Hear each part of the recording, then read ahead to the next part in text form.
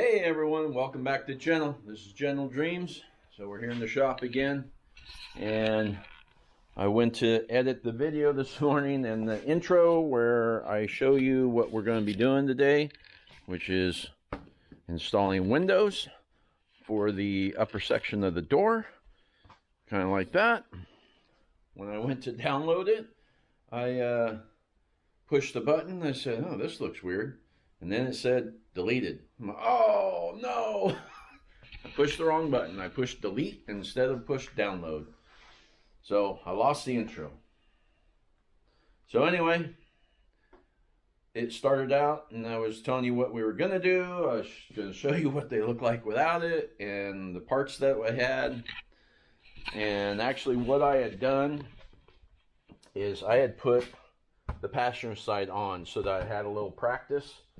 And then I had all of the material, I guess it's considered material, had all that laid out on the table to show you that. So I still have some of that part of the video, and I have the ending of the video, I have all that. It's just the very first part I lost. Anyway, I'm rambling now, so we will go ahead and continue in the video. This next section just kind of starts a little weird because it's missing the part before it. But anyway, this will explain how the spike windows go on, and gives you a couple of tips along the way that I learned. So I hope it's helpful. Enjoy the video. Here we go.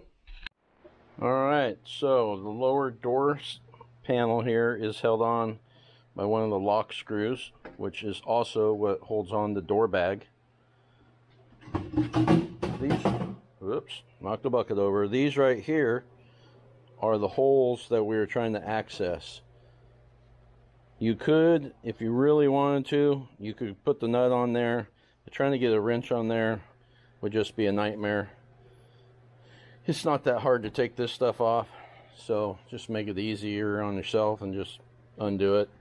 I got a screw here and here, and the lower section will be off. And then the screws, there's one under here, one under here, one under here, and there's one right here, and then the upper section's off. So let's see here, what wrenches are we using? Okay, here is all the tools I used. 1/2 inch. I've got an 8mm nut driver for running the hose clamps. I have a 10mm. I have a 5/32 Allen. I have a 40, a 30, 25 Torx. I got 2 different ratchets. I have a 7/16 to pull off the lower panel. I got a wrench that I used for this upper plate. As I tightened those, I snugged them a little bit, and then I put the wrench on like that and put a little pressure because I want that thing back that way as much as I can. And then I have the hammer just to tap the hinge. Was it the hinge? No, it was this. When I get all these loose and I'm adjusting it, I just gave it a little tap and I drove that up. See, that clamps on there. I slid this up, and then I wanted this up on that as much as I could to get the door up to seal up here better and to clear this area. So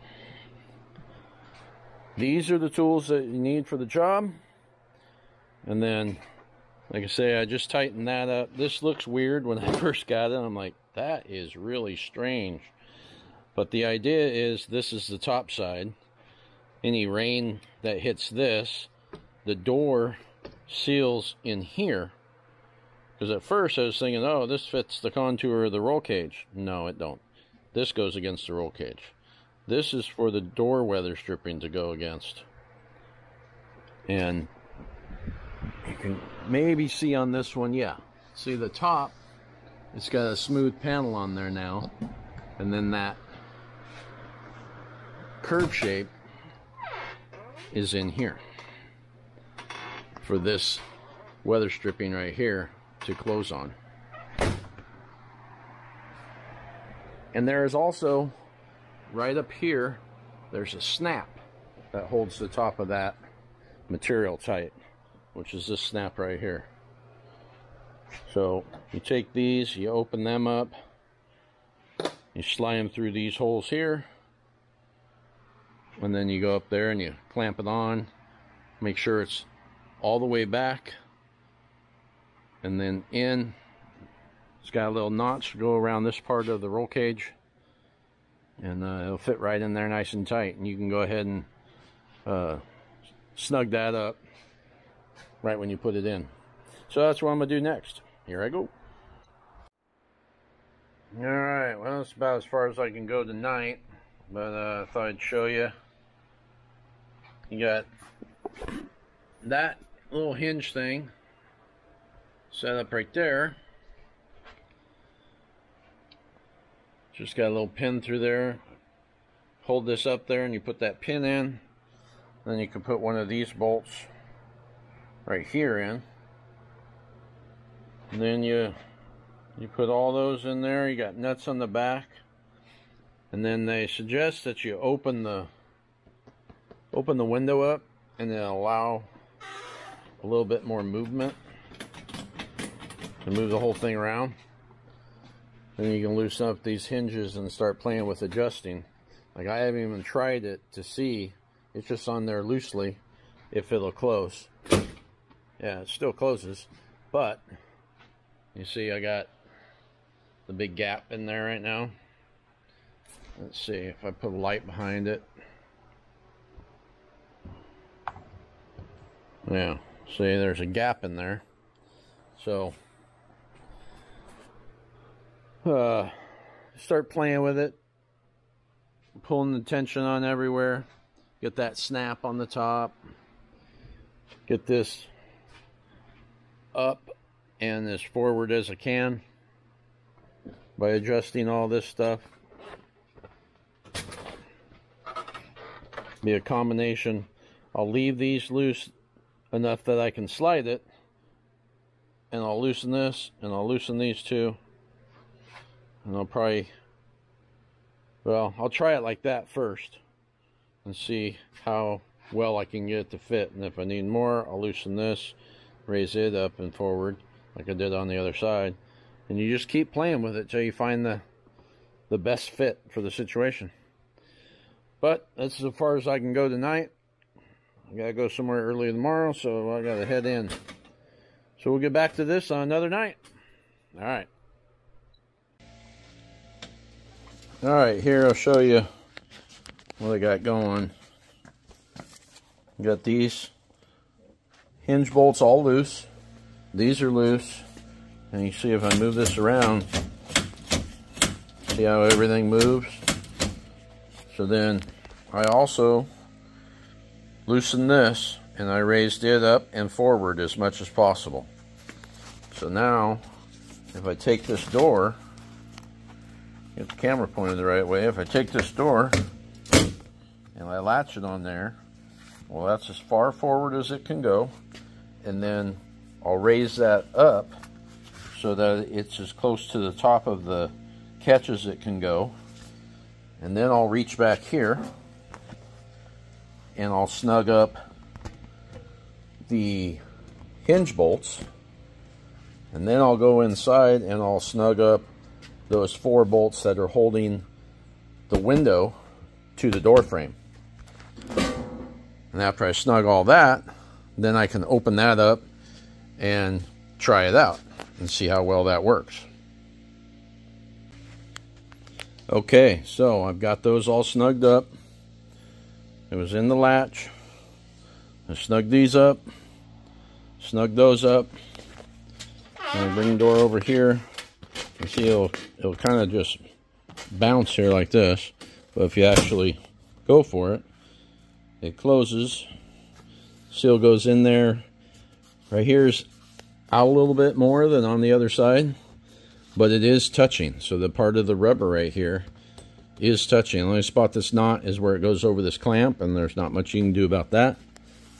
It actually fits up here pretty easy. So that would be what I learned doing the other side, because I screwed around and screwed around a lot on that passenger side, trying to get it lined up right and the work and everything.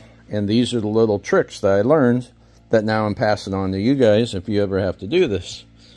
So that was like that. This side is just super easy so far. And then to hook this snap up on top, there's a zipper in here that goes all the way around and all the way down into here. You can unzip this, and then you can slip this fabric off of the bar to give yourself some more play to be able to snap this snap up there on top, because it's kind of hard getting it up over there. You want to get that snapped in nice and tight, and then once I put the outside plastics back on here, I've got this little plastic clip on here that comes around the outside. I can show you on this other side here.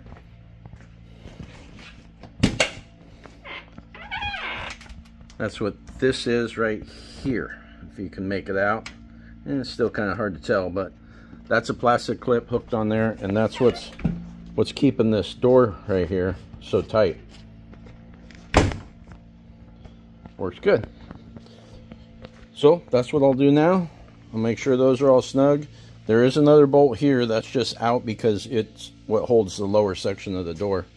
But the next thing I'll do is I'll unzip this section right around here, pull some slack, hook that snap up on the top, put this stuff all back on, put the lower put the plastics on, put the lower section back on, close the door, and then I climb inside and I tighten up all these Velcro pieces. So you got these Velcro pieces that go around the back of the roll cage. And that's what I did on the other side. I got it all in, and then I climbed inside and got those as tight as you can. The window is out right now because I was leaving room to put the straps through. Once I have them on both sides, I push that window up and in, snug all these up, and that will be a full window enclosure. Yeah, it is a full window enclosure. So that'll cut down a large percentage of the rain and the wind and the cold that's getting in. You know, of course, you're still going to have stuff like that. If you want something like that sealed up, then you need to get a Ranger or a General or the new Expedition, because these are more like cars. They have flat surfaces. Even the roll cage has flat surfaces for the windows and doors to all seal on. They got weather stripping around here. But for a sport machine, that's pretty nice. That's going to make a huge difference. And then if he adds a heater, which he probably will be putting a heater in here, he'll be nice and warm. And then when it's real cold out, when it's real hot out, you open these vents up, roll these windows down, and hit the road. So the nice thing about on the General is these doors come out. Like right now, there's no doors. There's these holes it drops into. And there's a video way back when I put these on. You just lift the whole frame out on this. So I can go with no doors at all, no frame, nothing. His, you have to take everything apart to take off. So you're not going to do that. All you're going to do is you're just going to roll down your window and call it good. Because there's a lot involved in taking this off if you're just going out for a weekend trip in a place that's warm. Now, if you're going to go somewhere and you're going to be somewhere for a couple of months in the warm weather and you want these off, well, then it would make sense to go ahead and unscrew it and take it all off. But that's a lot of work if you don't have to do it. So, anyway, that's the gist of that. So I will go ahead and put that all back together, and then it'll look just like this side does over here. Pretty clean. He's got the metal bottoms and the metal piece back here, and you just unzip that, reach in here, pop it open. Got the door bags on there, you got the little knee pad. Pretty clean. And then to close it from the inside, since I didn't put the straps on, you just put your hand right here and close it. And I think I might have said that earlier in the video, depending on which footage I use. So, there we go. All right, I hope this was helpful. Please like, subscribe, and share. It'll really help the channel out. And I think the next project on this machine will be a back bumper. It's going to get a back bumper on it with a hitch. And you actually are supposed to take the suspension apart, because you have to take these off of there, because that's where the bumper and the hitch bolt up. It'll be a similar design to this front one. It's another product from Super ATV going on the back, so it'll match that. That'll be in a future video. Okay, well, thanks for watching. I hope this was helpful for someone out there. Thanks again. We'll catch you on the next one.